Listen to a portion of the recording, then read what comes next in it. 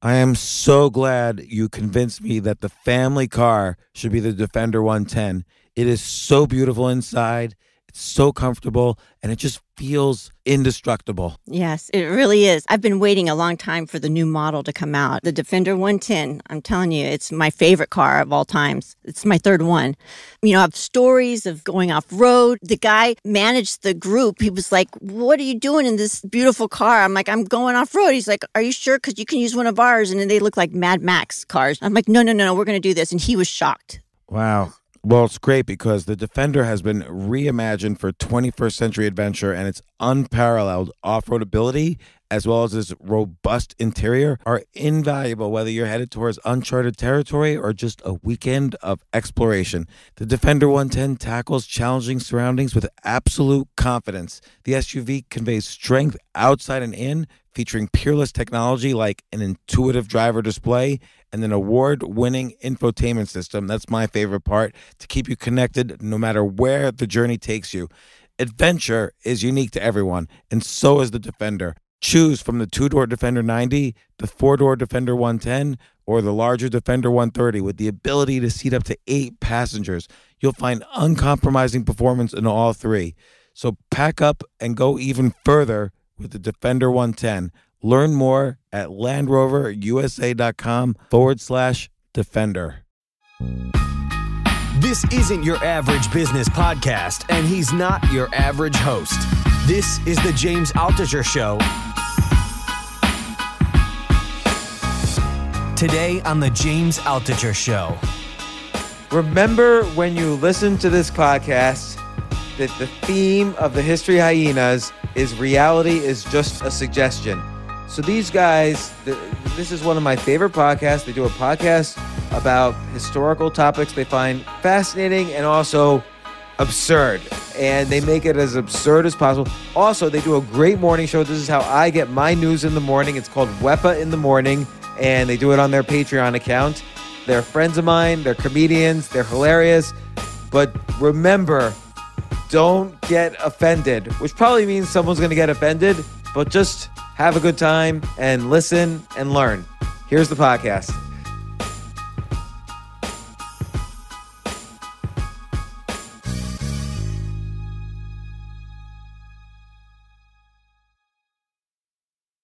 So what's the biggest bullshit you guys have seen lately? Because you call it out, you see it, you're honest about it. What's like the thing that's gotten you the most angry in the past few weeks in the news?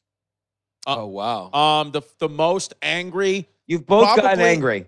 Yeah, I'm angry that Herman Cain just got killed by this Democrat virus. I mean, listen, we're on to you, Nancy Pelosi. Okay, we know you gave birth to this virus, this air AIDS, and you just killed a great man. Herman Cain, rest in peace. Shout out Herman Cain. Shout out Black Conservatives. We got an episode up on Black Conservatives right now that's not doing well because we ranted against AOC and she controls the internet like you control the media, James. James, you had Andrew Yang on yesterday. Prepare to go in the opposite direction today.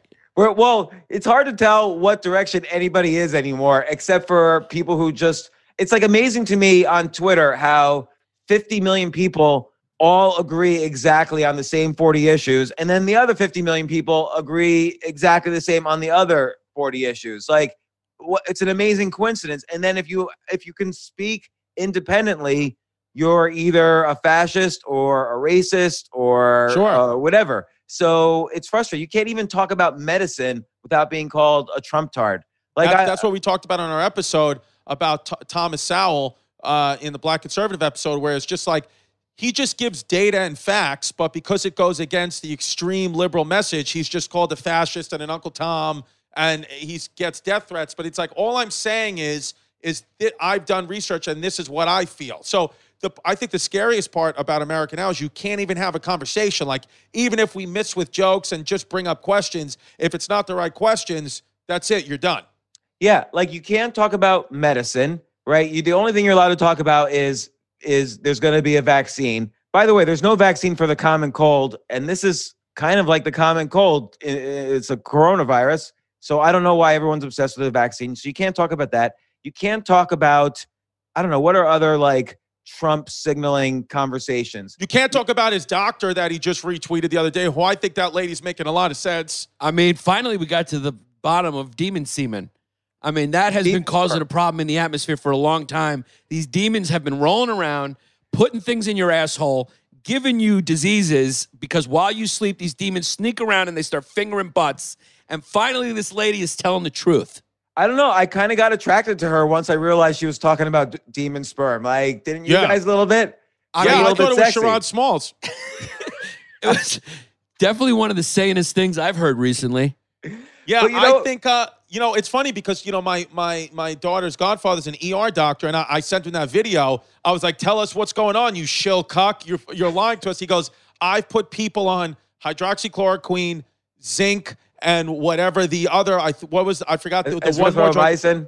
Azithromycin. He's like, I've put people on those 3 things since March and April, and I've given it to 20 people, and all 20 died. Yeah, so he's like 20. She's right that it's 100% accurate for fucking killing you. Yeah, but here's the deal. Your baby's godfather is a crisis actor that I also saw photos of at Newtown. Yeah. So you want to tell me about what your affiliations are with? Because I believe you're affiliated with a little party called the Chinese government. Yeah, absolutely. Jay Yow knows what I'm talking about. Yeah, we're just going to release this as an episode of Conspiracy Cuties, which is our new series. Well, that's just it too. Like if you bring up, oh, George Soros might be bad or Fauci might be a Democrat. Like there's so many issues where if you bring it up, you're instantly shut down. And why are all these things political? Like why should hydroxychloroquine be a political issue? Like my wife lived in Africa in the OOs, and she took it every day as prophylaxis against malaria. Hydroxychloroquine. Yeah. So now they're saying, oh no, if you take it, it causes heart attacks. No one had a heart attack from it. But you can't say that, or else people say, oh, you might as well vote for. Or here's another one. I don't know if you followed the whole Seattle Chaz thing. First off, if you say Chaz now, you're not allowed to say Chaz. It's Chop.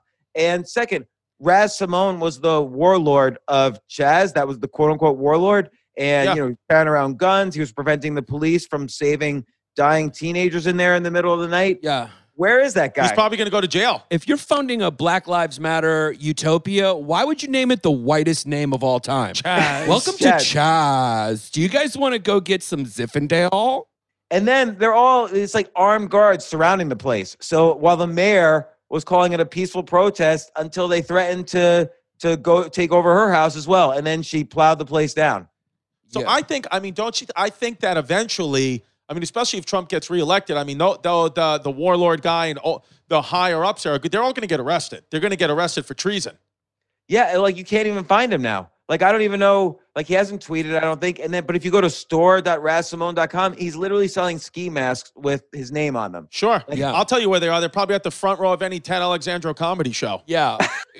By the way, you could go to probably his Spreadshirt store. Yeah. And he just has he's got ski masks and AK-47s with BLM hashtags on it. How is it there in Florida? Is it crazy there? Or it's like not. Are people dying in Florida, or are they just getting cases? Everybody is dead. If I walk outside right now, it's just the streets are filled with bodies. It's like Gettysburg battlefield. Yeah, but you know, for people who live in Florida, that's a little bit of an improvement. You know what I mean? Yeah. Right. Florida man says if you Google Florida man and your birthday, no matter what day it is, there's always a great story. So that's one of these Google things. But there's a hurricane headed right towards Florida right now. Do you think God is finally intervening in this thing? Maybe. I hope so. I hope that I hope it just like kills everybody, including me. I'm getting kind of tired of all this. Not to have suicidal ideation. Cult. Yeah, let's start a cult and blast off in some Nike sneakers or something. James, you know what you said before too? I've heard a couple of doctors saying the same thing. Like, there's not going to be a vaccine. Like, don't pin your hopes in the vaccine. I don't understand.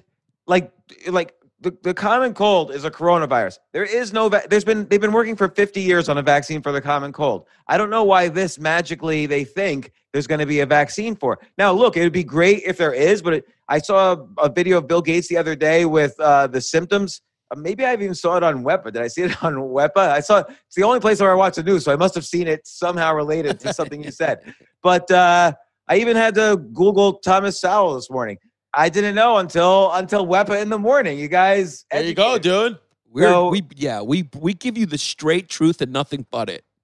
I mean, he's still alive.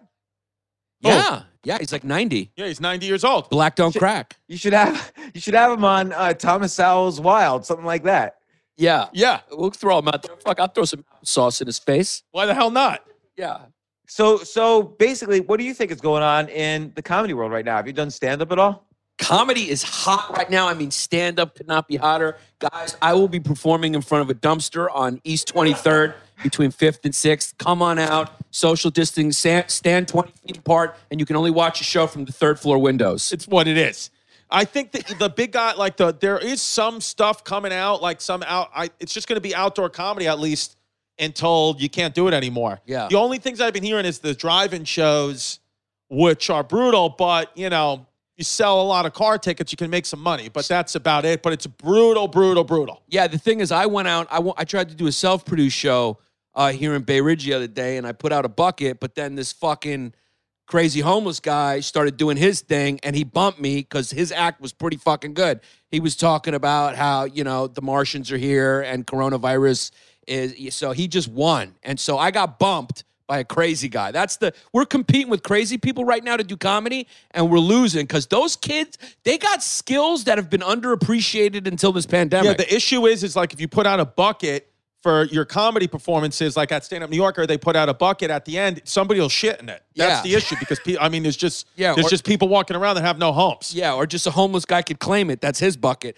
This has just turned us into the crazy people that we really are. I think it's all about podcasting now, but I got to be honest with you, I'm getting sick of this too. So what are we supposed to do now? Uber. Let's drive a fucking Uber. Or work for Amazon. Yeah. What about your Bay Ridge Boys show? You could do that. Yeah, we're bringing that back. We're bringing that back. Yeah, the first episode we put out sucked dick, but we're going to do a better one. Where'd you put it out? I didn't see it. No, we're going to put it out on Patreon. We just put out the trailer, but after watching it, I was like, no good. But we're going to make another one, and it's going to be good. But even that, I mean, it doesn't matter. You know, I don't know. I don't know how anybody's going to just make money. It's either you're going to have to do the podcasting or, you know, I don't know. I'm thinking of starting a wash black people's feet business. Yeah. Where we get all. You should be the broker, though. You can't. They don't want you washing their feet. They need like hot girls washing their feet, right? So that's the only pictures you see. So you need to set up those situations and get paid on both sides. Well, so Antifa, I got a big business for you. No, yeah, I'll give you a little piece. We'll call it Black Feet Matter, and what will happen is we'll have Antifa line up. And they not only will they wash the feet, they'll pay to wash the feet as reparations for what happened. And we just take a percentage of it. We bring the feet. The market finds a way, babe. Let me ask you, James. I mean, you're a money guy. You just know how to squeak. You're the ultimate truffle pig. So how are you finding money? What are you doing? I think right now, you know, everybody looks at the economy like, oh, is it up? Is it down? I think you can't look at anything now in this one-dimensional up or down way. Like the economy, you know, when we spoke about the economy like in March or something, I was saying if this lockdown goes past April, which by the way, you're not allowed to talk about that anymore, but if this lockdown goes past early to mid-April, there's going to be a real big problem. And that's what's happened. Like now the economy has changed. It's not like we're going to go back to normal. You can't predict the future. The economy is just completely tilted in a way that it never has before. So there's an extra $1 trillion that is just lying around that nobody is spending. And then there's 40 million people out of a job. So, and they're not the money and the people are not meeting, and everyone's unhappy and people are getting sick and people are protesting. They're protesting for Black Lives Matter. But if everybody was prosperous and making a lot of money, then nobody would be, you know, protesting right now. Everybody would be going to their job. So things, it's like a slingshot. You pull the slingshot back and it shoots really far when you let it go. But if you pull it back too much, it breaks. And so if you had to guess your best guess, what do you think happens? What needs to happen? What's your idea to get out of this? What do we need? A dictator or communism? Which one? Definitely not communism, but that's the direction that people kind of want it. But that's really bad. Particularly bad right now. Everybody would basically there would be no jobs at all if there was communism. And I don't know if we come back as strong. We were locked down too much. And but right now, for yourself, for each person, you got to think entrepreneurially. Like 55 million people have now applied for unemployment. So the stable job, anything that people thought was stable, it's like more than 1 out of 3 Americans have applied for unemployment, have been furloughed from their jobs. So that was like, turned out the biggest risk of all was having a normal job.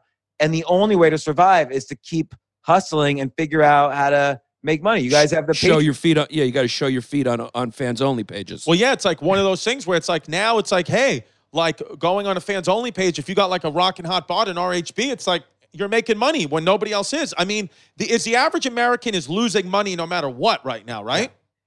Yeah, I think so. I mean, the average American before this all started had $400 in savings. So right now, the average American doesn't have any money. And you see it there's food lines that are blocks long, miles long. People don't have jobs. You have AOC saying maybe people should never work again. And I'm not quite sure how that happens. And, you know, they don't know how big this stimulus should be. What they're trying to do is they're trying to replace dollar for dollar all the money that was lost. Straight white males is what they're trying to replace. Right. Yeah. Which is a problem. So how about this idea? What do you think about this? Everybody gets $3. Yeah, everyone gets $3. And these broads lately, they've been uppity. So this is when we hand the country over to the broads and say, hey, dames, you guys run it. We give it to them right now where it's a shitstorm. So then we watch them fuck it up, and then we could say, you see, we should have never given you the right to vote. What do you think about my ideas? Well, you know, I agree with J.K. Rowling is that biological women have been losing the rights that they fought for. I knew you were a turf. She's a turf, and I'm a turf. She's a turf, yeah. What about this? Should we just go back to like just forgetting about the third world countries and all that stuff? Just be like, listen, I don't fucking know. We'll make something up and just get the money out of them, just exploit them, just so America can keep winning. Yeah. Because I feel like we care about everybody else too much. We got to try to save everybody. Should we just go back to being like, fuck everybody? We're going to play pretend? Well, we kind of been doing that. Like everybody's kind of like arguing about these people's rights and these people's rights, and which is fine. But look, Yemen's having a genocide right now. Myanmar. What the fuck is Yemen? Is that a place? It's a place which is because I want some Yemen potatoes. Yeah, what the fuck? I want some Yemen potatoes. I wouldn't be able to point it out on a map, and yet people are getting killed. I would be able to point it out on a map. It's in a sandbox. And then, okay. Oh, that sand council my daughter's making. What is that, Yemen? and then Myanmar. Do you know where Myanmar is? I don't know where it is. There's a major genocide happening there. Oh, great. Yeah. And then the head of Myanmar won the Nobel Peace Prize in the 90s for fighting for democracy. Now she's the head. She's killing off all the Muslims. So there's a huge genocide happening in Myanmar. Well, you ask us, talk about like what's been pissing me off. Do you know what actually truly has been pissing me off? When I yelled about this on Wepa last week and Yannis, I talked about it, about how in San Antonio, if you say the Wuhan virus or the China virus, it's considered hate speech. But yet in China, they're taking members of the Muslim community, blindfolding them, shaving their heads, and putting them in re-education camps. But we're so cucked out in this country that if you say anything against them, or if the NBA player says to free Taiwan because they're in such bed with NBA China, then you get crucified. But yet what they're doing to Muslim people in their country, allegedly, that would never happen here. Yeah, it's not even allegedly. Those people are are shipping out to concentration camps. Like it's horrible. Or I don't know, just all over the world, everything is basically going upside down right now. Like China's killing people in Portland. What is going on there? The mayor of Portland was the funniest video I had ever seen, where he was both tear gassed by the feds and attacked by the protesters at the same time. And he had to run with his armed guards. He had to escape. So it's like... So that's the thing. You can't give it. There's nothing that you can give these people, right? They just want anarchy. There's not a thing that we could say, okay, we did this. Like, even if whatever they're protesting about, anything, if we remove Trump, if the people who killed Breonna Taylor were arrested right now, if we gave everyone if we gave every black person in the country reparations, they would still protest and still light the courthouse on fire. Do you believe that? I do, because it's not going to be enough. Nothing's going to be enough right now. And the reason is because everyone's broke. By the way, reparations might be enough. And you know what? I'm kind of for reparations, I have to say. I'm down. You know why? if you just drop an extra $2 trillion on the economy, it's going to get spent. Everyone's going to get jobs. On Jordans. Buy Jordans, buy Yeezy. Yeah. But by the way, Kanye West for president. Kanye West for president. Yeah. Let's everyone have reparations. The whole thing can't get funnier than it is now. So you might as well just go to an extreme and see what happens. Like, I think it's irreparable. I think we should just look for business opportunities. What do you think about a savior business where, like, right now the market's ripe for, like, the savior coming back, like a Jesus figure? What if we find some fucking kid, some orphan, right? We brainwash him, tell him he's Jesus. We push him out there, you know, we puppet the kid out there on the streets, and we fucking get a bucket going, and he starts doing miracles or whatever. You know, we teach him a little magic, have him hang out with David Blaine, use a little bit of your money to have David Blaine teach him a few fucking magic tricks, and then we push the kid out there in the poor communities and get those fucking poor dollars, baby. Let's go. What do you think? Jesus is back. Brought to you by the History Hyenas. Again, the great reason for reparations. As long as there's money to spend, they'll spend it. Everybody will spend it. We'll spend it. If you guys had more money, we'd all spend it. If I had more money, I'd spend it. So yeah, well, as long as you keep spending the $500 a month in the Patreon, you're good, baby. You're paying. Patreon's a great thing, right? Like, you guys are making a living from the Patreon. We're making a living. I feel like, look, of course, like, you know, the Andrew Schultz of the world and the Tim Dillons are doing phenomenal, but I feel like we're right behind them in the sense of, I think the good thing we did is invest a lot in the Patreon because we're a lower percent, way more of our peers are not making any money right now, like at all. And we've been able to not make as much money as we did in 2019, but we're still making money, which I think is a good sign through a pandemic for us. You guys have doubled down, obviously, on the podcast. You're doing Weapon in the Morning. You're doing History Hyenas, which I want to talk about in a second. But your Patreon, it's gone from, like, what were you a year ago on Patreon? How many members? Well, when the quarantine started, we were at, like, what were we? We were at, like, maybe like 2,000, 2,500 members. Yeah, I think we've, like, tripled. And now we're like 3,900. Yeah, and our money tripled. went from like 18,000 to now it's like $31,000 a month. Yeah. And what do you think separates out you guys from other comedy podcasts? I think it's our accuracy. Like, people come to us. I us. almost laughed at that one.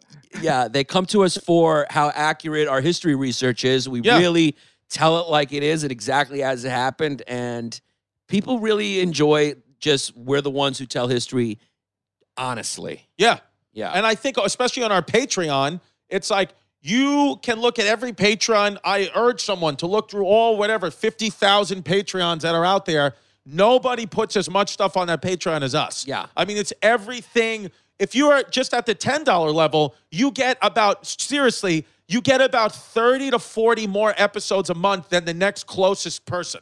Yeah. At $10 a month. We also have the most trans fans of any podcast. That is a documented fact. The New Yorker did an article about it. You can go back and read it. Go to NewYorker/historyhyenas.com. I think a lot of professors are writing about it, how all the trans audience has been attracted to. Absolutely. Yeah. So absolutely. That professor at Yale, the guy who wrote about hydroxychloroquine, also wrote about you guys and trans. Yeah, absolutely. I have one theory. So I was looking up the definition of a cult, and I have one theory. If we're going to go down the definition, and I feel like History Hyenas has some qualities, which is good. Yes. Yeah. Let's see. Hold on. And this we already sacrificed emoji face. We're on our We sacrificed Zach Isis and emoji face. Okay, here we go. Definition of a cult: A, specialized vocabulary. Boom. You got like we got every turn. Yeah, anything. Everything. We got a whole Wei language. Jiangjin. It is, it's what it is. You're a $3 bill. $3 bills. Peace. Peace. Crack you up and clean you out. Clean me out. FCF, fully charged. And then number 2, levels of achievement. We don't have editing control on this. Oh, sorry. Yeah, we don't have editing control. I know. I'm gonna have to figure out. We're not live. Are we live? We're streaming straight to your Patreon. Great. Yeah, sorry about that, Jay Yow. You're going to have to just do a little edit. What he meant is, it's cigarettes. Yeah. Cigarettes. Yeah, just do me a favor. Hello. We're from London, mate. Cigarette. Can I have an extra fag? Yeah, when I say fully charged and then that word, just bleep it out and just put Democrat over it. Yeah. Next thing is levels of achievement. So you guys rank the people who come up with good names, you know, Yes. or you used We to give do them that. the PPW, the pseudo penis of the week. Yes. There you go. So you have that's the second part of the definition. I'm not sure if you have the sacred text. I'm not sure if you have sacred text. Well, Yes. we have I don't know if we have sacred text. We have text that if ever got out, we'd be in a lot of trouble for. Yeah, we got So we those. have hidden text. We got hidden tech. We got private text. Oh, we wait, have wait, secret no. text that we need to put under. Yeah. Yeah. Yeah, the Tim Dillon, the secret episode with Tim Dillon. Yeah, That's, which Yes. would be real nice if you would buy that right about now. Yeah, no, that'd you're- be nice. You cough up some money. You're I'm right, building because up. you know we're just like Scientology. They keep that hidden top level. Our Tim Dillon episode is that hidden top level. When you open it, it's just Tim Dillon's fucking naked with a rock solid hard on because there's twinks in the room. Yeah. we're all waiting for that episode. So it's I like want a kind of the pokeball and a boy. holy grail of the cult. That next is, and you both fit the category, charismatic leader. So Yes. you're doing that. Sex slaves. Sex slaves, not Yeah. quite in the definition, but it's Yeah. Ask Pinky Mike about that. Yeah, that's fucking Ask Pinky him what his Mike. day's like when he gets his camera equipment shoved up his ass. Yeah, I grab one muffin, he grabs the other muffin chopper, we just bang them out. So this goes along. What you just said goes along with the next part of the definition, which is aggression against quote unquote near believers. Yes. Yes. There you go. Fuck Legion of Skanks. Yeah. Yeah. If you don't believe in us, we tell you to go fuck yourself. Yeah. So there you go. I But think we are actually a cult in some ways. Yeah. Yeah, and I think Tim Dillon's podcast has elements of that as well because he's got like all the conspiracy theories, the language around conspiracies. You know, people's are in a hierarchy depending on how much they know about each conspiracy. So he's got elements of that as well. Absolutely. Yeah, that's why Timmy and I, me, Yannis, and Tim, we talk all the time. We're a couple screwed in kids. I mean, the best business you can have in It's a being recession friends with Andrew Schultz. is being friends with Andrew Schultz, and then the best business during a recession or hard times is start a religion. So if you're not going to wash black people's feet, religion is next. That's what it is. I think that's right, and I think you've got the comedy and the cult thing going on with History Hyenas. That's what every podcast should listen to. I even think for my stuff, about these issues, like what are phrases, what are what fills in this category. Not that I'm trying to start a cult, but I think that's what attracts a community. So you have the whole Patreon community that's very loyal. Your fans are very loyal, and that keeps you going. When other comedy podcasts, I don't necessarily get that feeling. Now, James, when are you coming back to New York? I don't know. For one thing, I think my wife has coronavirus, so we might not be allowed back ever. Are you serious? So she might be. Got the air aids? She's got a cough, and she called the doctor, and they gave her all the antibiotics and stuff, and they're basically forcing her to have a test. So she's got to get the test. Well, So, hope she's okay. In all Hope she's earnestness, okay, yeah. And we hope your listeners know that we're comedians. We joke about everything. So everything we've said is a joke. Venetia is just telling me that I have to say that. no, Yeah. you're serious historians. You have Yes. PhD. I learned about history from your podcast. So if you were going to Yes. teach a history class, what would be the topics you would teach? Well, I think right now, for me, if it was a history class, I would teach. I get really into one part of history for about 3 months, and then I forget about it. So about 6 months ago was the Revolutionary War. I was just all in on the Revolutionary War, talking about it, reading the same book, quoting the same book over and over and over again. And now it's Ulysses S. Grant. Now I've just been obsessed with Grant and the Civil War. Yeah, and what I would do is if they were paying us to give them a history lesson, I would take that money and then we would tell Debo to go in there and talk about the 1986 Mets. Yeah, the 1986 Mets. Which, Yeah, by the my way, is the only time in my life I ever watched the World Series was the 1986 Mets. No other time in my life. Why is that? It was my first year of college, and I was away, and New York Mets hadn't won since, 1969? And so I figured, I'll watch this. I want them to win. And it was like kind of, what was it? Wasn't it like tie, like 4-4 or something? And there was like a tiebreaker? Yeah, and the ball went through Buckner's legs. Yeah, it went through his game 6. People always think it's game 7, but it's game 6. And Bill Buckner, of course, a white man, ruined it. Yeah. So what's going to happen? What's going to happen to sports? I feel everything's going down the drain. Like sports. I think they need to stay in the bubble. I think baseball is probably, I would give it a 0% chance of finishing the season. But I think the NBA will be okay because they're going to stay in the bubble. Yeah, and this is the time the excitement's a little down because there's no fans or whatever. This is the time where you got to look the other way with steroids. Let these boys juice up and fucking roid rage all over each other. Seriously. I don't want to see a home run. I want to see them hit fucking Pluto. Yeah, it's a different So by the way, why are people against steroids at all? Like, here's what happens when you have a policy against steroids is that all these little kids grow up thinking, oh, I'm going to be a baseball star. I'm going to be an Olympic star. I'm going to be a weightlifting star, a bicyclist. And then they finally reach like the top 100 in the world. And somebody tells them, hey, we forgot to tell you, you need to start taking this if you want to win. Yeah. Well, we have we got a steroid expert on our podcast, Chrissy. What's it like to do cycles? I've done a few cycles of Winstrol, and I've never felt better. I'm back on it. And I agree with you, James, and I've been saying this. I think especially baseball, it's so fucking boring. It's unbelievable how boring it is. And now there's no fans. Even my dad, who's watched baseball his whole life, he's like, I can't sit through a 9-inning game anymore. Have at least, if you want to have a steroid league and a regular league, and in the steroid league, one player, one batter a game gets a metal bat. They fucking put boards up around the stadium. They put the pitcher in like riot gear. And, you have a chance to get an 800-foot home run. And if it hits the back of the pitcher, maybe the pitcher dies, maybe he doesn't. Yeah. And, seriously, because it's like, how long can we continue with this bullshit? Yeah, I mean, we got to adapt to the times. No more traditional sports. Like Chris is saying, new sport. You got a federal fucking courthouse. You got 10 Antifa. You got 10 Proud Boys. Ultimate fighting. Ultimate protester fighting. It's like a new American Gladiators. Who's going to win? The communists or the fucking libertarians? Yeah. Have at it, baby. Put them in a fucking dome and let them go. I agree. Right. I agree with that. Like, how many people, like, Chris, when you started taking steroids, I don't even know if it's a joke or not. When you started taking steroids, did someone say, like, hey, man, if you want to be great at basketball, take this? What happened was his jump got a little bigger, but then occasionally he would punch a few meter mates. It's what it is. It's what happens, you know? You just randomly punch a Chinese on the street. It happens. It's what happens. It's called roid rage. I was 19 years old. I did a fucking cycle of Winnie. We used to call it Winstrol. And I mean, But why did you take it though? Like, why did you think that would be a good thing? And by the way, I'm not arguing whether it's a good thing or not, but why did you take it?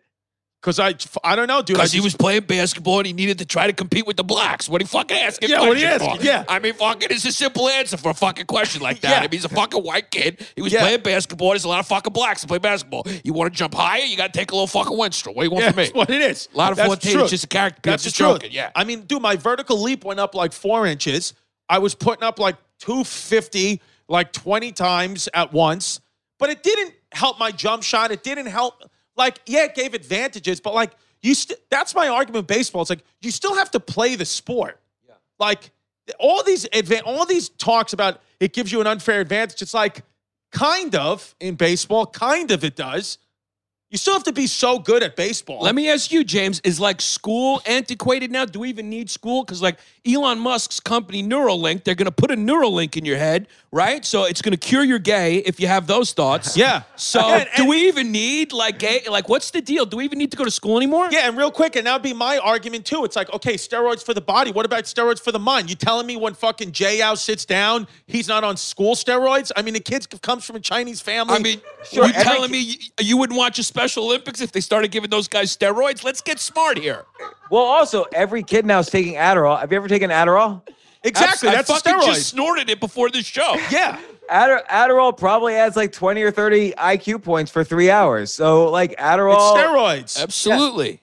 I Are you fucking kidding me? Before every podcast, Chrissy takes Adderall, but he likes it a specific way. He likes to eat things with his asshole. So we got to put it on the floor, and he scoots around and gets it in there. It gets to the bloodstream that much faster. So every time before I start this podcast, I put some Adderall on my ass, and I do about 9 rounds at home. Do about 9-round boxing match. The kid likes to do a little blow now. Things have changed. It's Corona times. It doesn't count. It's true. Everything's different. James, we did a few lines of blow before this episode. Excuse us. No, it's okay. I'm on Adderall, so it's okay. I'm very upset because fucking Tom Hanks is a pedophile and he's invaded Greece. So I don't know what to do. Wait, Tom Hanks invaded Greece? I don't care about the other part, but let's. Yeah, he's become a Greek citizen, and so are you kidding? Yeah, no, it's true, yeah, and there's rumors that he has escaped there because the Greeks, their government has tried to make pedophilia a disability. That was in 2012. This morning. The Greeks were ahead of the curve. Yeah. Well, they were ahead of the curve like 2,500 years ago on this. Jeffrey Epstein was Greek from 2,500 years ago. You could see him. I know. There's statues of him in Greece right now. I was going to say Jeffrey Epstein, or I like to call him Socrates. Yeah. The only thing about the statues is it kind of gave away that all us Greek kids, we got limp, tiny penises. Yeah. They look like little baby pumpkins. Yeah. So, well, James, they're all balls. Come on, let's get to it. You had Andrew Yang on last episode, very respectable presidential candidate. Me and Chris want to know, how big's your dick? Are you cut? What's up? Yeah, Andrew Yang. I know, guy. By the way, did you talk to your him? Or wife's a fucking piece. Was his translator there, or did he just... Okay, by the way, Andrew Yang's over 6 feet tall. Did you know that? Holy shit! Didn't fucking know that. What did you call him? Do you call him Yao Ming a few times? Yeah. Yeah, he was, and I'm biased. Like I was surprised to hear that he was over 6 feet tall. Yeah, I'm surprised. Yeah, well, but is he's actual friend of yours, right? No, I mean we've texted before. That's the first time actually we've ever quote unquote met over video and stuff. And it was fun. Like he's a great guy actually. I like him. I wish he had been the candidate, and I don't know. He was my favorite candidate. In all earnest, being earnest for a second, he was my favorite candidate because at least he was dealing with the realities of like what the economy is going to be and what it is and how robots are taking over. I mean, that's what's happening. I mean, there's no jobs anymore. I mean, you know what I mean? We're all podcasting. That's why truth is up for grabs. That's why nobody says the truth anymore, because the truth kind of puts us all out of business. We got to have shit to talk about on podcasts. So fuck the truth. It's all about the interpretation of the truth. Exactly. Or else there's nobody joining our fucking Patreon. I didn't listen to the end of the episode, but I know Yang did, because I know he took a financial hit too. Is he making money now? Is he just selling DVDs of his speeches in hair salons? No, he's got a podcast and he's on CNN all the time, and he's got a charity or a nonprofit organization, Humanity Forward. So he's getting ready. How did he convince you to hire his son to be your producer? That took some doing, but Jay proved his loyalty, and Jay was when I saw you post it up, I said, "Oh, I thought Ali Wong said she didn't do podcasts." Oh yeah, what's happened to Ali Wong lately? Where's she? Who knows? She don't do podcasts. Who knows? I thought she's your producer. She's one of my closest friends. I don't even give a fuck. I love you, Ali. If you see this, you're one of my closest friends. We're just kidding around. We're joking around. I mean, whatever. I love Ali. I spoke to her the other week. She's doing good. She's got kids. Do you really speak to her? Like, do you call people up and say, hey?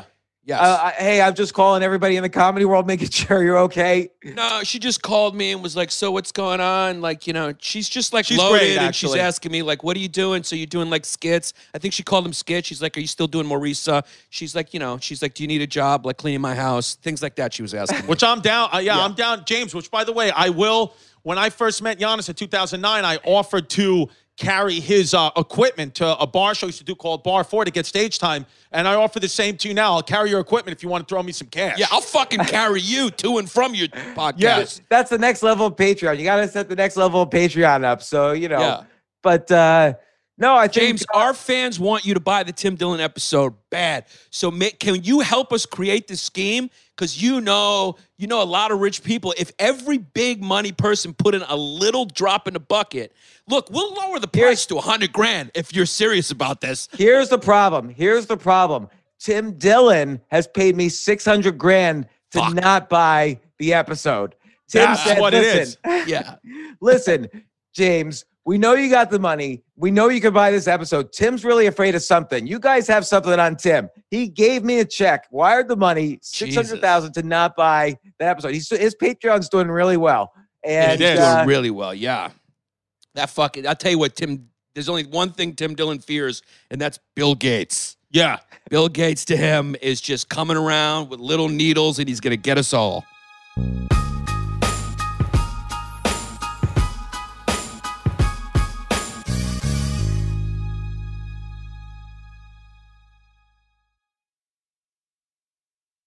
So what'd you take from the Andrew Yang app? What do you think? What did you like about it? What do you think? I think that he's more right than I thought about UBI. Like I initially thought that technology is great. And every time there's been new technology in the past, it's created huge industries that required millions of people to fill jobs. And like, who the hell wants to have a manufacturing job anyway? Like, let's get rid of the manufacturing jobs. Everybody should be, some sort of AI worker or whatever. But he made the point that he just basically said that's not true. And I believed him. So it's as simple as that. Like he said, like if there's some industries there, it will create more jobs, and we can find plenty of anecdotes for that. But other industries we could find as well that and he always mentions the truck driving industry. We just don't know. Like there's going to be millions of truck drivers unemployed, and we just don't know if there'll be enough jobs. It's just a guess. Will there be enough jobs to replace them or not? And so you need a UBI. And here's the thing.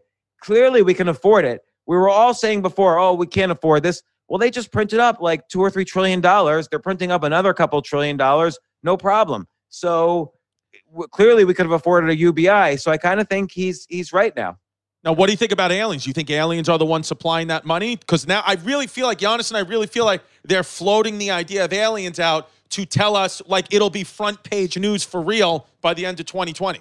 Yeah, like, correct me if I'm wrong. Last week, the Pentagon did say they have a surprising announcement about UFOs that they need to make now. Yes. And they never made it. No, they haven't. It's kind of like their Tim Dillon episode. When do you think they're going to make it, James? If you had to get, like, what do you honestly think about all that? What's your opinion? I think two things. One is even further. One of them is we're definitely almost 100% chance we're in a a virtual reality simulation. Like the odds that we're not in a virtual simulation is almost zero. Because if you think about it, we've had computers for 80 years. We've had computers since about 1950, and we almost can create a good enough VR to fool people. Not quite yet, but give us another 10, 20 years. Easily we could fool people. Imagine if there's some civilization out there that's been around 1 billion years. Clearly, they can make trillions of VR simulations. So let's say there's one real world and there's trillions of VR simulations out there. What's the odds that we're actually in the one real world? It's almost zero. So when you die, do you think you go find out the truth and you go back to the one true world? Or what do you think if you had to guess?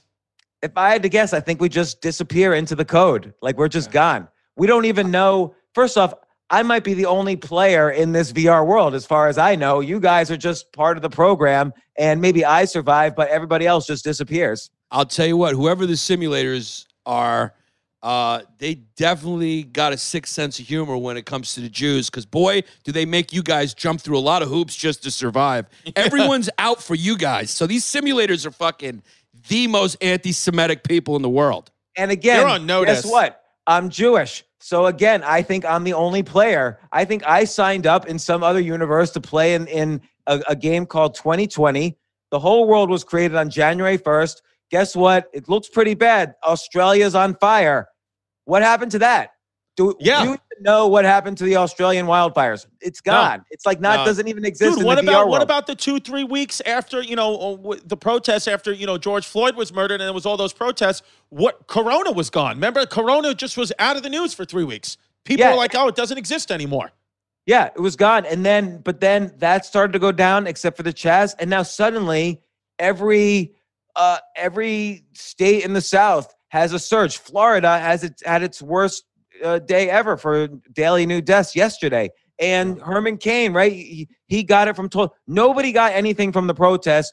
Herman Cain gets it from the Tulsa, Oklahoma rally. I told you who started at the beginning of this episode. I said, Nancy Pelosi has created this virus. We know that. We've been saying it on History Hyenas forever, and we won an award. The New York Times has done an article about our accuracy and our research, and yes, I thought it was the Washington Post. I read it in the Washington Post. That as well. Yeah. Also the New Yorker, yes. Yeah. Also Vulture magazine. Yeah, Vulture, I don't know. They're, high quality comedy articles and you're, obviously, you hang around a lot of smart dudes. All you and your smart upper echelon friends believe in this simulation. Like that's just what it seems the most likely thing it is. I mean, again, I don't even know the odds that we know what reality is already almost impossible. Because think about, everybody says, oh, I believe in science. Like I better believe in this guy or that guy rather than you. Well, every 10 years, all the science changes. I mean, even the FDA, recalls like 1,000 drugs a year or more. So nobody knows anything. And physicists, they have no clue about what's going on. nobody knows if the Big Bang actually started the universe. They're still trying to really figure that out. So nobody knows anything. We literally know nothing. My friend who's the ER doctor said that's the scariest part about being a doctor and having like advanced medical knowledge is knowing that I don't know anything, and that if anything happens to me, you know, him talking about himself, he's like, it's all just guesses. Every medicine, every surgery, they're all just highly educated guesses, or some of them are just full guesses. But nobody really knows, even with medicine, like 100% this is going to work out well for you or you're going to die. Yeah, my wife called 2 doctors yesterday. They both gave her a completely different set of medicines, 100% different. And they said, this is the only protocol that works. And they both said that. They're both highly trained. They both have had hundreds of patients. No one, and again, everybody's saying vaccine for coronavirus. It's a common cold. I mean, look, it'd be great if it exists, but I just don't understand how that would work. So do you think? What do you think? What do you think? Yeah, do you think the cultural relativists were right? Like there is no truth; it's just all relative. Like, you know, your morality, it may not be another person's reality. There should be no international standards, no international human rights. It just depends on the culture because there is no truth, and there is no way to know it. But you see, I don't believe that, because I think there shouldn't be genocides. But maybe that's just my own personal morality, and maybe yours, and maybe some people agree with it. Yeah, maybe you fucking voted for Hillary Clinton. Yeah, well, that's just it. If you're on one side now, if you're polarized, if you label yourself, as you guys were talking about with Thomas Sowell earlier, if you label yourself, suddenly you're on a team and you're in prison now. You can't leave that opinion. Like look at Deborah Messing a few weeks ago. You know, the actress. She says, oh, we need to boycott the Gap. Which one is Deborah Messing, Will or Grace? Which one? Because it's 2 girls, right? Yeah. Yeah, she's one of those. I couldn't even remember the name of the show until you just said that. So yeah, she's one of those. And she said boycott the Gap because they are doing a deal with Kanye West, and she doesn't want Kanye West to draw votes from Biden. Yeah, and she got canceled right there. She got easy canceled for her for being to say. called a racist. She's got fucking millions of dollars from Will Grace. So where does she want me to shop? Tiffany, where she shops? Yeah. Where am I supposed to get my jeans? Deborah Masing? Am I supposed to go to Tiff? What's another high-end store? Lord & Taylor's? Lululemon's. I mean, why does anyone listen to any of these fucking actresses or actors? How did Alyssa Milano become the DNC spokesperson? What kind of fucking simulation is this where I got to listen to what Terry Crews has to say about Black Lives Matter? Here's the script that Ice Cube wrote. Now fucking read your lines and then go back in your hole and work out and get those muscles looking good so Chrissy can jerk off to pictures of you without your shirt on. Yeah, so I can jerk off to your Old Spice commercials. Look at Ice Cube and his tweet to Kareem Abdul-Jabbar. Kareem Abdul-Jabbar. Oh no, that wasn't my favorite Ice Cube tweet. Can we Google my favorite Ice Cube tweet? What did Ice Cube say to Kareem Abdul-Fumar? So Kareem said, hey, maybe we should talk about how Hollywood or we should talk about anti-Semitism a little bit. And Ice Cube tweeted out to Kareem Abdul-Jabbar and said, yo, maybe give a brother a call before tweeting that or before saying that. Like, why should people call Ice Cube about whether they're going to be anti-Semitic or not? Like, and then that's not considered hate speech. But if I just tweet, maybe there's a cure for coronavirus, that will get banned instantly, like within seconds. Khomeini, the head of Iran, will tweet, we need to have a retaliation, a strong retaliation against the U.S., a forceful retaliation against the U.S.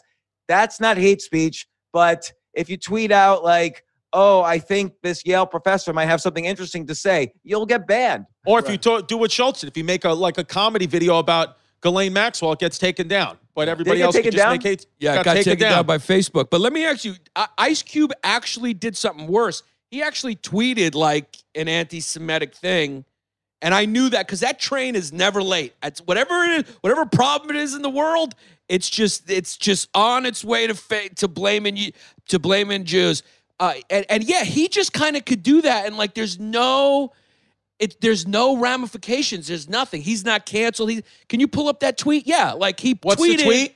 He tweeted. Yeah, and that was just one of them. He did another Ice Cube said, fuck the new world until they fix the old one, and then it's just a picture of a bunch of Jewish guys. Yeah. That's what it is, right? Yeah. Yeah, play Monopoly. Play Monopoly. And they're Jews all play Monopoly. It's all like caricatures, and yeah, look at the people under black people underneath, and it's like, and he did another one. He did another symbol. He do Ice Cube symbol. He tweeted like unbelievably anti-Semitic things, blaming the Jews for everything, and you're going like, it's not even a news story, dude. Right? How about? Oh, go ahead. Yeah. So, and by the way, I don't even care really. Lot. I mean, Ice Cube's one of my favorite rappers. Like, and who, if anyone listens to him, obviously. Well, you're not one of his favorite ethnicities. No, I tried to get him on my podcast. The feeling's not mutual. Yeah. Same thing. It's like, even like with Kanye West, it's like, okay, yeah, I think it's stupid he ran for president, whatever he said. I like the guy's music, you know? And it's also like John Leguizamo goes crazy every day on Twitter about things that I don't really agree with, but I love his movies. Here's the thing. Why can't I fucking do both? Listen, let me tell you something, James. This is how fucking weird and wild and crazy the world is right now. I think Nick Cannon is the funniest comedian in America right now. I mean, did you see his fucking special? Kanye, too. Let's just take that kid's meds and let those two go tour together. One could talk about how white people are devils, and the other one could just he's just off his meds. I'll go see that concert in a second. First off, which of the presidential candidates is on their meds? Like, none of them are on their meds. Like, and Kanye West, first off, if you're given three choices, the Republican Party, the Democrat Party, and oh, wait, there's this third one, the birthday party with Kanye West, of course I'm joining the birthday party. Me too. Why would you even consider another party? A birthday party has cake and presents and hugging and I agree, man. Yeah. So do you think do you think, James, you know, when they come out in December or January and say we have a vaccine and it doesn't work, do you think eventually you're just going to have to open gyms back up, just going to have to open up movie theaters, and we're just going to have to live with a calculated risk in 2021? Yeah. And also another question, how good is that Kardashian pussy? What do you think? Because it turns people weird. Definitely people are willing to ruin their lives. Every single one of them are willing to ruin their lives to enter the gateway of heaven. So I don't know. It must be great. It's like the whole thing. It's like Louis Dude, C.K. Bruce Jenner cut his dick off. That's how good the pussy was. Right. Venetia just doesn't know if we're going to be okay on this one. Yeah. Venetia can't guarantee our safety. Where is that dick now? Like, we don't even know. It's in her purse. It's in her fucking purse. Yeah, just in case. Just in fucking case. She wants to fucking slap just in somebody case she needs a tire gauged. I once, so I was having a conversation with Caitlyn Jenner's agent a long time ago. And thank you for calling her Caitlyn, because we also talked on WEPA. Even they went retroactively and changed her name to Caitlyn Jenner won the decathlon Olympic medal in 1975, whatever. Yeah, Caitlyn Jenner won it. So you can't say Bruce anymore. You cancel if you say Bruce. Yeah. But this is almost to your point about steroids, what I'm about to say about Jenner, which is that I asked this guy, why? So this is Caitlyn Jenner. He's a Kardashian. He's an Olympic athlete. He changed to a woman. And then, of course, they're going to do a reality show. And within one season, it got canceled. And this guy told me the honest truth. She's boring. She's the most boring. You still have to be a performer. You still have to be able to be good on screen. Right. No matter what you do, you could cut your dick off. You could win Olympic medals. They still shouldn't give you a TV show. Would you fuck her, though? Definitely not. Yeah. Wait, so what do you think's going to happen? Only because she's taller than me. I really don't like. That's what it is. Oh, yeah, you're a squeak. Yeah, I like. Oh, I'm 5'9". I don't know what's the height of a squeak is. You guys are tall guys. He's above I don't squeak. know. You just made above squeak. Yeah, no, squeak's Jay Yow, your producer's definitely a squeak. Yeah. Jay, you're allowed to comment anytime you want. Jay, how tall are you, Jay? Well. He's on the phone with the police. Yeah, he's on the phone with the police. He's calling the police for this Jay, podcast. how tall are you? I think I'm 168 cm. So that's what, 5'5"? 5'5"? All right, Benedict, can you translate that? Yeah. That's on our podcast, that's what we call a squeak. That's a squeak, Jay Yow. But squeaks are good. It just means you're a short kid, but it means that you're probably good at soccer or whatever. You also can fit in a backpack, which is good. Yeah. Your travel size. You guys should come on the podcast in a few weeks. Paris Hilton's coming on the podcast. I'll fucking Are you serious? Listen, James, I'll fucking live in your house, cuz we'll do whatever you want as long as that 500 keeps showing up every month. Yeah. So wait, so what's going to happen in 2020? Cuz what are you going to do if psoriasis cream runs out? I'm in trouble. That's why I can't wear white anymore. That's why I have to wear white, is because it all just like crumbles over me. Yeah. No, this is my big idea. Is I think I'm going to make a fashion line of pajamas because Sick. you don't need any more clothes anymore. Right. Like, you just Absolutely. need pajamas.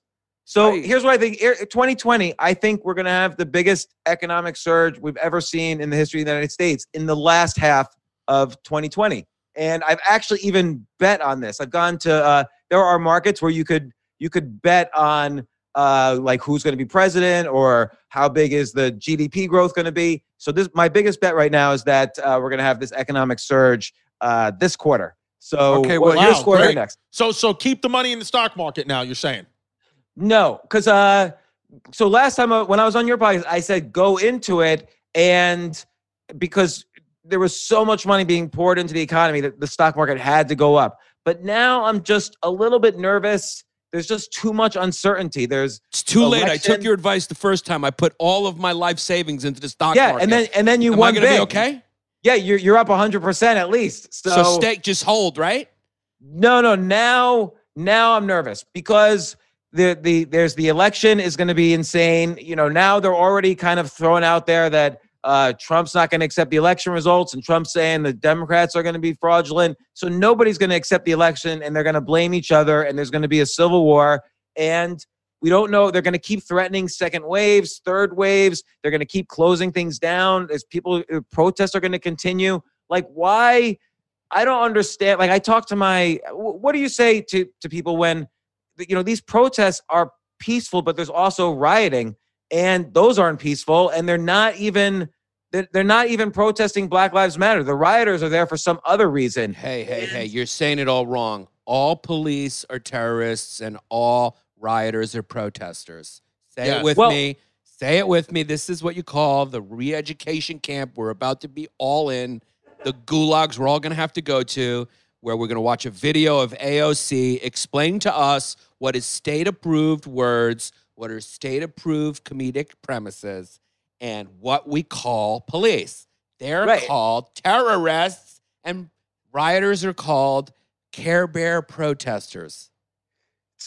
It does seem to be an arts rally in Seattle still, and an arts rally in Portland. They only, you know, the fact that there's, and then they would say, oh, unmarked federal troops are illegally seizing people. Have you seen pictures of those federal troops in Portland? They look fucking jacked. Yeah, they're wearing camouflage uniforms and they're carrying AK-47s. Like, they're clearly marked. And, you know, and meanwhile, people are shooting lasers at them and blinding them. So again, the world's like upside down from what. So what do you tell someone with their money who's got money in stocks or money in, you know, 401ks and stuff? I mean, do you have to just get all your money liquidated and have it in cash? Well, again, things change, right? So if they pass this stimulus and there's another $1 trillion being dropped on the economy, I would still keep some money in the stock market, but I'm not as passionate about it as I was a few months ago. But now it just seems so crazy. Like, the efforts to make, you know, the market, it does not depend on the economy. The market depends on uncertainty. So the more uncertain things are, the more the stock market will crash. The more certain things are, the more the market will go up. So the worst day of the market was March 23rd, and that was the day they didn't pass the stimulus bill, so the market crashed. The next day they passed the stimulus bill, the market has not stopped going up since then. So now there's starting to creep in some more uncertainty, you know, and then people say, well, 50 million people are unemployed, all these, you know, there's going to be like 20 million businesses going out of business. In New York City, probably 60% of restaurants are going to go out of business. And then people say, well, how's the stock market going up? And there's an answer.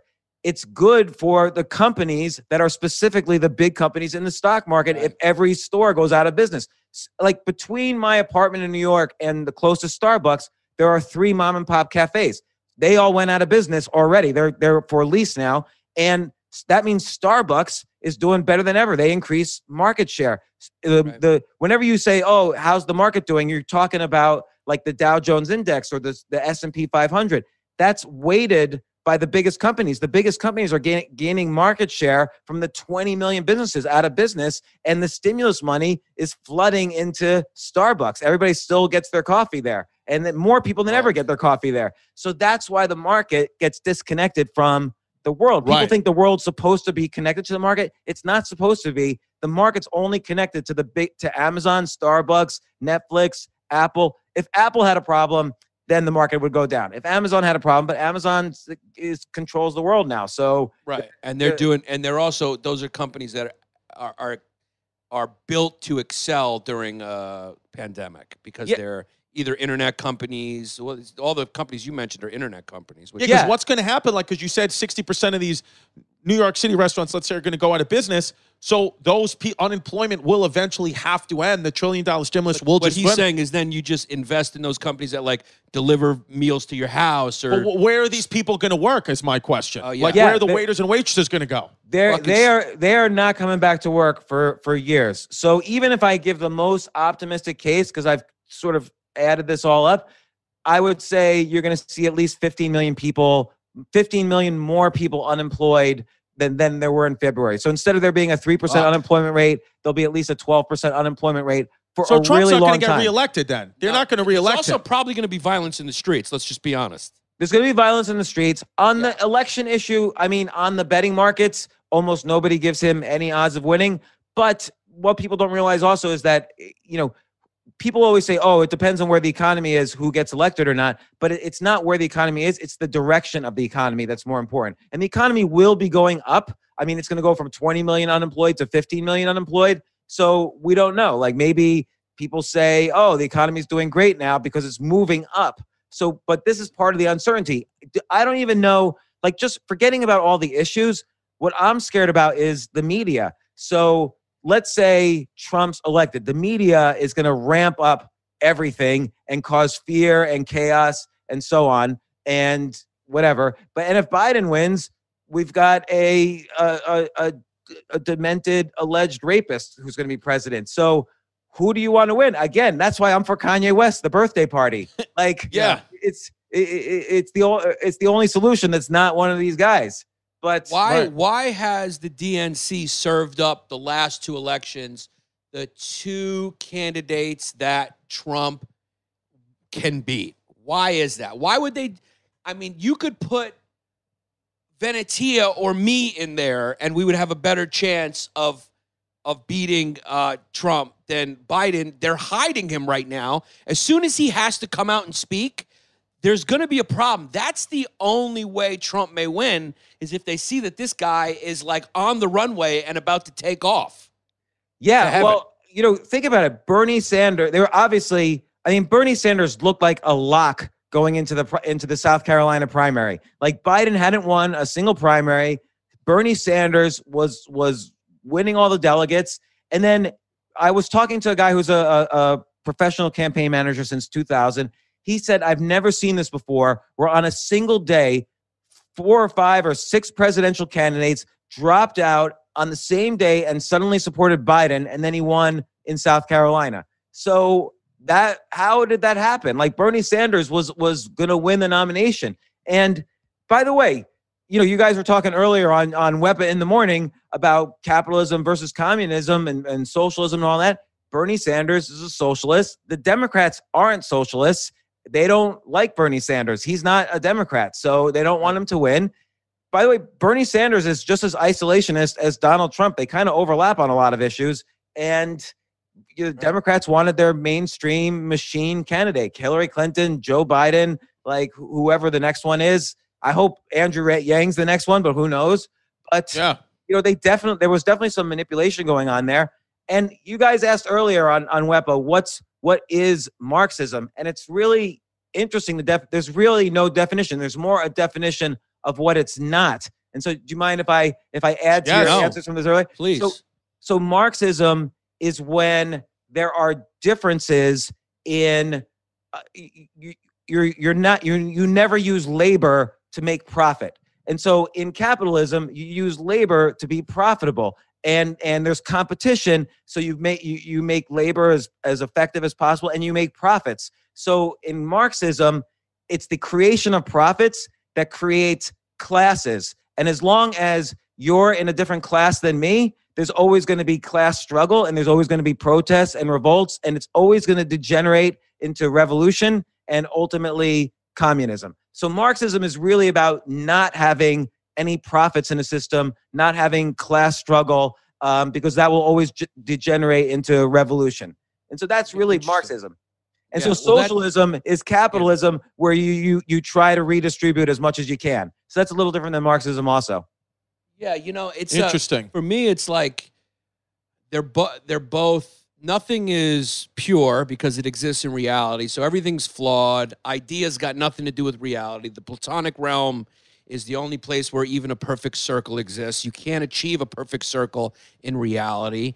Nothing that is an idea is perfect. So both those ideas are not perfect. But the one thing I will give to capitalism is it seems in reality, it is the most aligned with the natural flow and state of things with human nature and you know, the demand and supply is based on, you know, how we interact and how we progress and human nature. We're all kind of self-interested. And, you know, they even say, put your mask on before you put someone else's on. So what am I supposed to be? That's anyone my really wife be has motivated? coronavirus.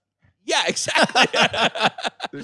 So it's like even like our little thing here, it's like it seems it happened very naturally. Like, you know, we needed certain things, so we got we hired people to fulfill those certain things. We're all working towards a bigger goal, and we're the coolest fucking bosses around. And if the producers don't nod right now, they're fucking fired. You're fired. You better just nod, especially in the presence of Jews. Okay. Yeah, we're not going to be able to release this. You know that, right? This will be the secret release. I'll have to set up a Patreon so only like Jeff Bezos could release this. The $1 billion tier. I mean, why doesn't Jeff Bezos just wear an eye patch? Well, then, because you got Dan Crenshaw in Texas, he's kind of caught the eye patch. He's monopolized that market. You know, it's like. But I want to know. But I want to know from you: is what I'm saying? Do you agree with what I'm saying? Do you feel Absolutely. like capitalism is the best worst system or the worst best system? Well, think about what happened in March. The entire economy got locked down, and what did you guys do? You got a little anxious. How am I gonna pursue my career? How am I gonna pursue my interests? How am I gonna make money? Got a family. What am I going to do? So you double down on the podcast. You're literally releasing like 3 times as much. And what happened? People supported it and rewarded your efforts and your skills and so on. And so that you needed to do that in a capitalist economy because there was no other way you were going to get help in this way. And look, and that's what the entire world is going to have to do. Like, again, 55 million people have applied for unemployment insurance. So people are going to have to think of new things to do. And there is going to have to be some transition time while we figure this out. Everyone's going to have to figure out like, oh, well, if I can't do a podcast, maybe I help people set up a podcast, or maybe I help people set up like a newsletter, or I help people get their Kickstarter campaigns funded. Or maybe I don't do a restaurant, but I just make my kitchen legal so I could create a menu and upload my menu to Uber Eats. And then if the menu works, that's the food I'll start creating. If the menu doesn't work, then a week later, I'll open up a new quote unquote restaurant. Like everything's tilted and there's money, but you can't just get it. You can't go back to your job and get it because there's no more jobs. And that's going to continue. Like, again, all the restaurants are out of business now. Like, dude, I don't know if you remember the Chinese restaurant that was across from Stand Up New York? Bobby Kelly. The Cuban Mick, the Cuban Fusion. Out of business, and the place next to it out of business. Like they've been there for years. Yeah, they've been there for like since Cuba was taken over by Castro. They've been there, so it's gone. But does it worry you? Does it worry you that like because a lot of times I listen to these kids who are protesting and stuff like that, and it's like you can kind of read through the lines. You can sort of, I kind of feel like they want communism. Like it's again come back where they're going like, look, communism's never had a fair shake because America's always intervening, trying to undercut it. And so let's give it a whirl here. You got, intellectuals calling each other comrade again. And I'm going like, are we really going to try this a fucking again? Like, because even the CCP in China had to open markets. They always go, look at Scandinavia. Like, you do know those are capitalist countries, you fucking morons. Yeah, and I don't think kids understand that. I think kids think that it's a matter of rights per person. Like, so you have to, whoever has the least powerful voice needs to have a stronger voice. And the reality is people are different. Some people are like Jeff Bezos are great at building an Amazon. Some people are great at sports. Some people are comedians. People are just different, and not everybody should make the same amount of money. You get paid according to the market. Here's the problem with pure Marxism is that competition is bad. So you can't even have two companies compete with each other because then they're duplicating energy. So someone working for me is doing the same thing as someone working for you. And so we have to incentivize them differently. We have to make them work harder. So I know that I can compete against you. So there's no competition. So what does that mean? It means one authority, the central government, plans everything. Now, I don't know if you've written on Amtrak lately or the subway, or I don't know. Stinks. Yeah. Anything run by, have you sent a letter with the post office lately, or do you use Federal Express? Like things run by the government aren't really that good. No. So, then you look at colleges. You guys asked about education earlier. Look at colleges. Colleges have become so stupid because the government said, look, let's give everybody who can't afford, let's just loan them the money. And by the way, you can't even declare bankruptcy. You have to pay back that money. It's the only type of debt you're not allowed to declare bankruptcy for. So they started loaning students money, and tuition went up huge, like much faster, 10 times faster than inflation over the past 50 years. And every school now is shutting down and still charging their tuition. It's part of the VR simulation. Let's just see how stupid we could get. We'll still charge these idiots $70,000 because the government's going to pay it. And there's no use for it. Right. So do you think a communist revolution is going to happen or no? No, because people are going to realize, hey, we just we're starting to change everything and we're not getting anything good at it. Where's my food? Where's my education? Where's the bus? how come my letter didn't get there? Where's the stock market? Nothing's going to exist anymore. And there's not going to be any jobs either. So what do you think? Do you think, let's say, at this time in 2021, we're still going to have to be wearing masks in and out of places and it's going to look like it is now? Or you think it might look closer to what it looked like in 2019?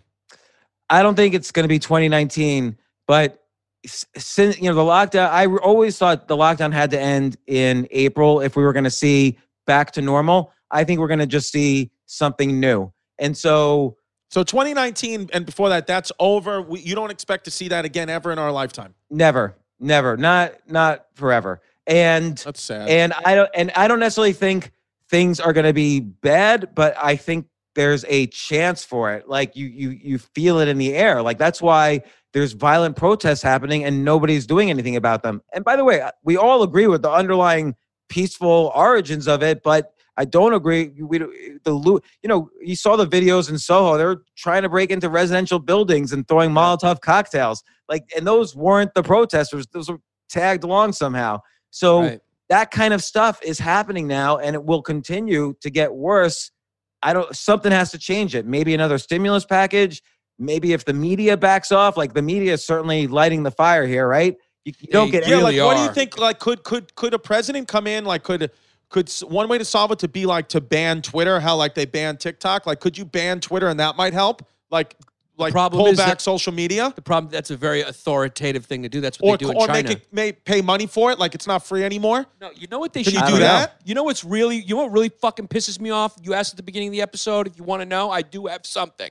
And it pisses me the fuck off, is that these tech companies, they now are, basically legislating speech and making all these rulings and saying how this has been reviewed by a human and it threatens all these groups. And, so now they're finally intervening, but all these fucking fake accounts and bots that have been roaming around unregulated, stoking the flames of division and derision for years and years and years, they just let them run free, and they let them run free because it's good for business, because it's high engagement. It makes the membership net level up. It's inflated their fucking business. So Twitter, of course, likes some bot having 20 accounts, because they go, look, when they go to their shareholders, they go, look, we have 50 trillion members. We're doing good. It's yeah, those are 10 Russian Russian people with fucking machines. Do you think normal people are on Twitter? Ask any one of your normal friends with a family and kids if they've been on Twitter in the last 6 years. None of them have. It's mentally ill people, comedians, and Russian bots. That's it. Well, and you know, in China, there's something called the 50 Cent Army. And the mentally ill people and the comedians overlap in the Venn diagram. Everybody I know who's gotten rid of Twitter or Instagram or brought it down to at least 1 minute a day or most 1 minute a day, they all have extreme improvements in their mood. Every single one of them. I mean, James, the biggest absolutely. Black Lives Matter page on Facebook that ever was, 700,000 members, was a fake Russian account running it. How wild is that? That's a fact. I didn't even know that, actually. I got to look That's that a up. fact. You You can can up in the morning. Yeah, have Jay Yow. Jay Yow. You can Google that right now. Well, and it's true. China employs literally, I think it's about 3 million people to go on the U.S. Twitter and start arguing with people. And of course, Twitter loves it. They make up anytime you have an argument on Twitter, they make a penny every time you reload that page. Has they responded yet? And it is depressing. Like I for the first time during this pandemic, I've been like getting sucked into arguments on Twitter, and I'm so depressed by the end of the day when I do. Like I never used to do this, and it's like sucking me in. It's huge. And you're probably not even arguing with a real person. You're arguing with someone who is there to get you to argue. That could be. And then I realize, oh, this person has an anonymous name, but you're absolutely right. They get paid for they don't want to get rid of those anonymous people. They get paid for it. And would you consider getting rid of Instagram and Twitter on your end? Oh yeah, absolutely I would. I never, for 10 years, I never hit the homepage on Twitter, Facebook, or Instagram. I would update, just like you update your stuff, because you're in the media business, you're in the content business. I have to update my pages and stuff. But now, because I've been curious about the news and interpreting the news and thinking about it and what's going to happen next and what should I look into, I've been on these pages and I can't believe how, it's disturbing about the society. And so I get sucked in sometimes. I'm trying not to. Yeah, like if you could only use it to post what you have to post and then put it away and not look at it again until you have something to post, it might, that might be the answer. Would you consider for your Patreon and ours, like if you went with Chris to Panache and like you guys both got haircuts and you let Stefano fucking gel you up and throw a part in your hair? Only if it's part of a Bay Ridge Boys episode. So actually, that would be a fucking hilarious Bay Ridge Boys episode. Yeah. If we got James to go to Panache. Look, before this pandemic, we were going to go to Greenland. Now it's like screwed up all our plans. Yeah. No, man. I know, dude. Well, listen, Ruth Bader Ginsburg, it's been nice talking to you. Yeah. How do you achieve your hair to look like that? Do you just take off a winter hat before the podcast starts? No, I just sleep. And then when I wake up, I don't do anything. Like literally, I got up and came to do this podcast. Do you just stick your finger in an electrical socket every morning, aka your belly button? It's a natural Jewish thing too. It's a little easier. Jews have the right technique to do this. So yeah, Bubbas. Yo, but can I call you later and you pick up the phone and you give me some advice? And also, when are you going to read Colin Quinn's new movie script? This weekend. I've got it literally on my schedule to do that. I'm going to read that. I'm excited to read. I like the first version. I'm curious what he rewrote. So yeah. And look, you have to tell me, what did you pitch to Comedy Central? Me? Yeah. I pitched a transgender romantic comedy where they should have definitely picked that up. Yeah, Why they did they keep pick that switching up? genders. When one's a boy, the other one switches to a girl. They keep getting it wrong. So they keep trying, and the timing's just always off. That's the new Will and Grace. Yeah. James, how wild is this? I went for an audition last week, and it was about some like barbecue show or backyard show, and they were like, oh, if we gave you money for a perfect bar, what would you do? And I said, I do this, I do that, and they said, I put an American flag in the back, and they were like, does that mean you're a Donald Trump supporter? And then like almost like ended the call. I was like, wow, we live in a fucking wild world where you can't even say that you proudly put an American flag up, then you're deemed as not fit for the entertainment business. Yeah, it's the same. But here's what I think. I think television might be over. Like, oh, I know that. Who cares anymore? Now, when I sit down, I actually just go straight to YouTube. I don't go to Netflix. Like, unless someone specifically says, "Oh, you have to watch this one show." All the shows, I'm done with all the shows. They're done. And YouTube, I'll watch. I'll watch whatever. Like, I don't think I think that's another thing that's going to change is content. Content creation is the thing everybody should be doing now. So comedians are sitting at home waiting to go back on stage. They may never get to do that again, but everybody should be creating content. Like, I agree.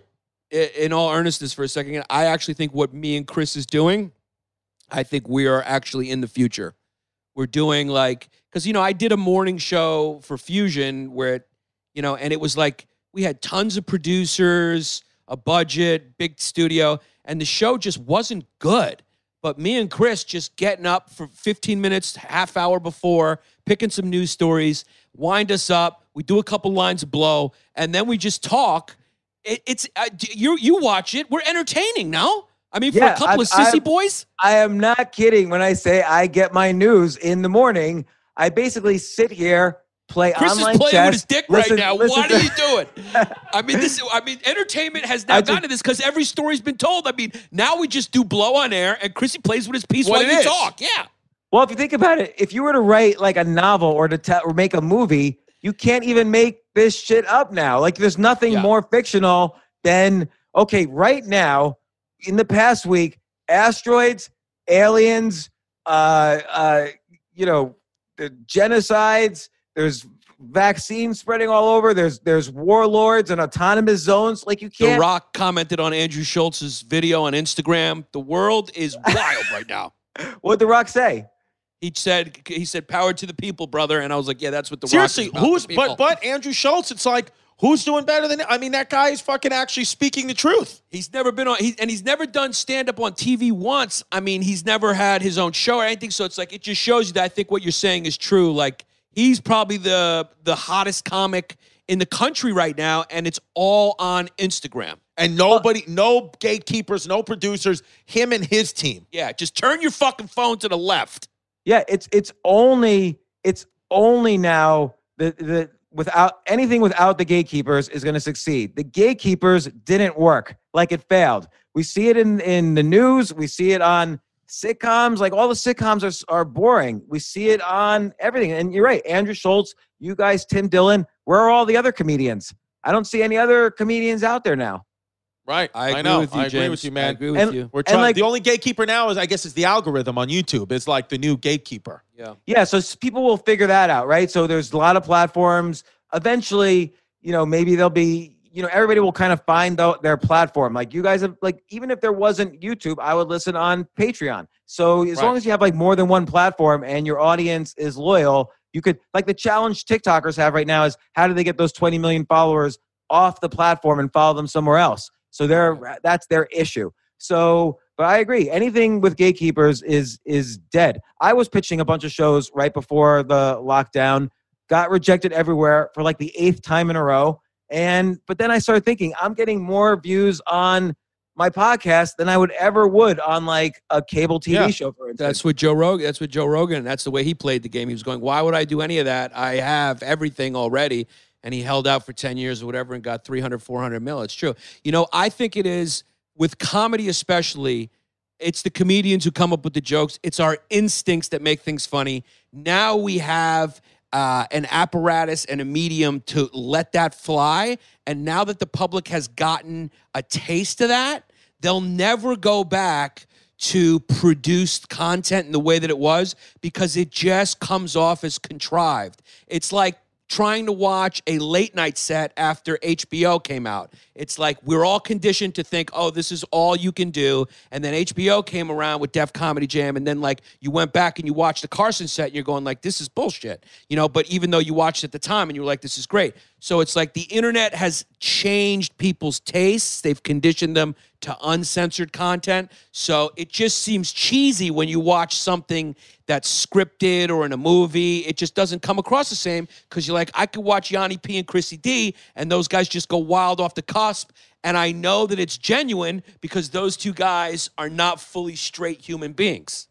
Yeah, you're not in a camp. You're not labeled on one side or the other, which is how people should rise above all the arguing, all the twittering, and oh my God, this person said this, they have to be canceled. We have to take down Abraham Lincoln's statue for some reason. Like, you rise above that and you point out the absurdity. People just want to know, where's the absurdity? Here's what people want. They desperately need stuff to talk about with their friends. So you get that either from the news and if you're, or you get it from your team. So what did AOC tweet this morning? That's what my team said. So I got to now say it at the cocktail party tonight. Or you get it from like podcasts like yours, Tim's, Andrew Schultz's, rarely mine, but whatever. And that's how you want to give people things to talk about. If you can't do that, then you're out of business. But gatekeepers are not involved at all, though. Will you be in a Bay Ridge Boys episode if we wrote a part for you? I'll definitely be in the Bay Ridge Boys. Bringing that up just gave me a good idea. I'll definitely be in the Bay Ridge Boys episode. Maybe I'm going to be the Jesus that we bring out onto the streets of Brooklyn. Yes. Yeah. I'm the second coming. I'm Jewish looking enough. You make money. Yeah. So and that's how we make money. Yeah. But I was thinking because the scene I was thinking is like you and Chrissy make out, and you cool with that? I think I'd have to ask Robin. If she dies from coronavirus, then yes. If she doesn't die from coronavirus, she's not going to be for it. If she dies from coronavirus, at least she could teleport. Right. If she dies from coronavirus, then we'll find out if it's a simulation or not. Because I'm sure she was sent here to keep me on track for 2020, the game. So yeah. Listen, we just wanted to let you know that your wife Robin is definitely for Rome, and she's a peas. I will tell her that. Do you know what for Rome means? No. So that's part of our early jargon. That's a real classic. What it means is that your wife is so hot that I always fantasize about being a Roman emperor. So it's like, that means she's for Rome, meaning she's so hot that like back in Rome, if you saw her on the street, even if she was walking with her parents, you would just say, I'm sorry, mater and pater, I have to take your daughter for Rome, and then she would just be a part of my harem. She'd become property of the state. She's property of the state of Rome, and she's for Rome. Yeah. There's nothing you can do about it. Believe me, we just moved to Florida. There's a lot of good-looking Spanish guys here all over the place. I get a little nervous. Everyone's checking her out. So I have to, be protective. Spanish guys, I'm there. Yeah. Where are you in Florida exactly, brother? Key Biscayne. Key Biscayne, is that anywhere near Tallahassee? Well, come on down, brother, if you're available. I know, I don't know how your people do, but we party down here. So if you're available, come down to Tallahassee, brother. I'm at the Pink Lagoon Flamingo, and we got the little midget Terry's bartending tonight. See how he gets those fucking shots up on the rail. Bring your lady down, too. I'll fucking do a shout out for tits, and you can pet the gator. Sound good, Jew? Only going if you guys are going on stage and doing comedy there. When are you guys coming to Florida? We got fucking comedy night and ribs. 3 cents. Come on down. Yeah, I was gonna come down there last week, but now that got moved. I don't know. All my shows are in New Jersey in August. Yeah, I have Virginia in late August. Really? Are we gonna drive or are you gonna fly? Fly. Nice. Who you with? Are you headliner or are you with Tony Woods? Well, with Tony Woods. He's the best, man. Yeah, he's great. First guy I ever opened for in this business was Tony Woods. And he was so nice to me. And I bombed really bad. Ask him about it. Mohican Sun, I opened for him. And he's such a great dude. And I always have a thing for Tony Woods because he was the first dude I opened for. Yeah, no, he's a great guy. I'm trying to get him to write a book right now about, that guy's got stories. About blow? The kid likes blow, let's be honest. He's definitely got a lot of stories. I don't know which stories, but he's got a lot of stories, and he should write a book about it. Did a lot of blow with Angelo Lozada, let's just be honest. R.I.P.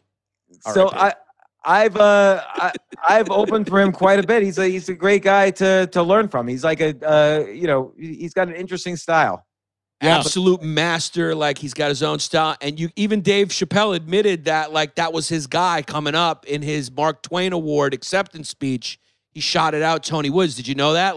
Tony Woods was the guy that took Dave under his wing. And then Dave was the guy. And then Dave was the guy that took Tony Woods' essence and became Dave Chappelle. Yeah, it's just basically what happens. Yeah, it's just how it goes. Yeah, no, I know. I've watched the Mark Twain Awards. Tony's got stories. I should have Tony on the podcast and ask him about that. He's told me some interesting stories. But one is, he said, you know what the difference between me and Dave Chappelle is? Dave Chappelle read a book. And that was interesting. If you look at their styles, that kind of explains a lot. Yeah, I mean, Dave Chappelle's one. I mean, you could just tell. I mean, he's one of the smartest guys you can ever listen to. Fucking guys. But, you know, that's how it happens. You know, it's like everyone, you know, the people who are the most commercially successful probably aren't the ones who thought of it. Like, I guarantee you right now, fucking Aaron Berg's wife and Corinne Fisher are going to come out with a History Hyenas, and it'll be coming to you soon, and then they'll fucking blow up, and me and Chrissy will be fucking performing in Poughkeepsie at a Soul Joe gig. That's what's going to happen. Well, you guys are doing really good. I always watch and observe and learn. So your podcasting skills are unmatched, I would say. Can I be honest with you, babe? We always have a good time with you. And I'm not speaking for Chrissy, but I'm speaking for myself. I love you to death. I think Chrissy does too. You're the greatest, man. You're a fun dude. You're funny. You're smart. And you're a fucking piece yourself. And I don't want to unleash Chrissy on you, but he will fucking follow you down, hunt you down, and kiss you right on the genitals and the mouth. It's what it is. And I second Yannis. I love you more than Yannis. Yeah. Well, by the way, there was a funny comment on a Tim Dillon Patreon. Someone said Tim Dillon is the less gay version of Chris Distefano.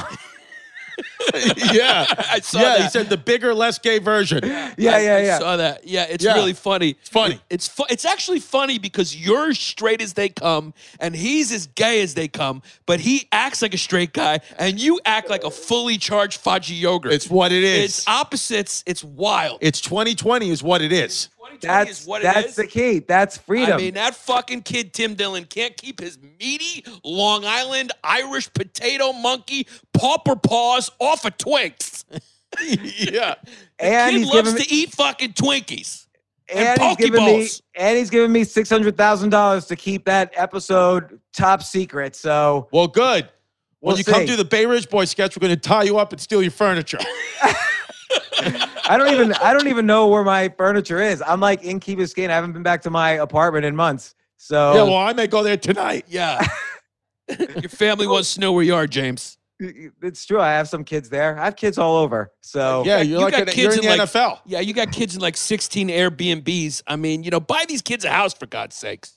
No way, man. Owning. You know how I feel about owning. So, and Chris, we're going to have to talk about this. How you took your house off the market, but I took it right off the market and had to pay the person who put a bid in lawyer fees. Yeah. Well, I'll call you later and tell you about it. And Yannis, you're still up in Westchester. And as Bill Burr says, living in your mansion with your Mercedes or your BMW. Absolutely. Yeah. I'm living. I'm so rich, Bill. I'm so rich. By the way, Bill, where's stand-up comedy now? Yeah, put us on your podcast, Bill, or we're leaving All Things Comedy. Yeah, or we're going to leave All Things Comedy. You hear us, Billy? Me, Yannis, and James are going to start a podcast network. Yeah. I'm in New Hampshire. Impossible. Yeah. Let's do it. All right, that'll be our next episode. So anyway, you guys, thank you so much. I know it took a lot of your time. I really appreciate it. You guys are busy guys. History Hyenas. I always tell people say, what podcast should I listen to? Should I listen to Malcolm Gladwell's podcast? No, listen to History Hyenas. If you want to learn something, listen to History Hyenas. Wait a second. I appreciate it, man. Wait a second. We're not on Malcolm Gladwell's podcast right now? Yeah. No, you know what? I do get stopped in the street and people say, "Oh, I really loved Outliers by you," and I'm like, yeah. And I always say thanks because why not? I remove that. If you're walking, if I couldn't see your face from behind you, I would say this is either Malcolm Gladwell, Ruth Bader Ginsburg, or Rhea Perlman. It's one of the three. Rhea Perlman's sexy. I like her. Yeah. So, there you go. Yeah. I'll go with that one. So, all right, guys, thanks so much. Thank you, man. Thanks, James. We love you, brother. Love you, bud. See you guys later. Later, man.